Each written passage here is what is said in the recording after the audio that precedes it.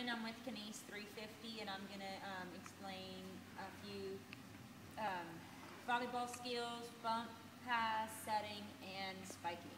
For the bump pass, what you want to do is have your hands clasped together.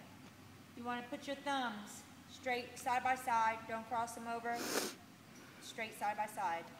You can either also hold it with the fist, thumb side by side again this way, or you can hold it this way. Either way, your hands cannot break apart. They must stay together. This is what I prefer.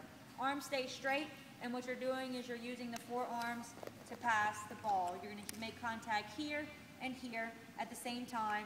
You're going to bend your knees and push forward. So it's going to look like this. Sorry.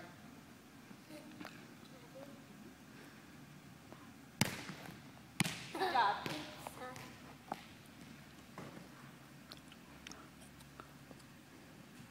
Okay?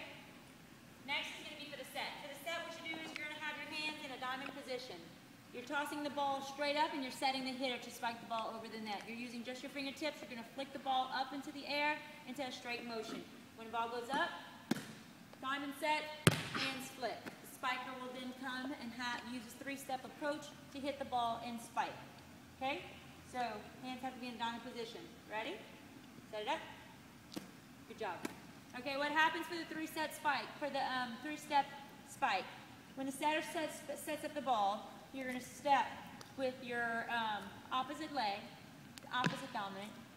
1, 2, 3 is when you jump up and spike the ball down. So you have 1, 2, 3, and hit. Okay? So, and hit. Very good.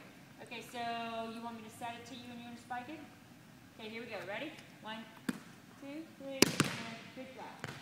You spike the ball with the hand closed right here. You make contact, striking it down towards the floor, hitting it to score the point.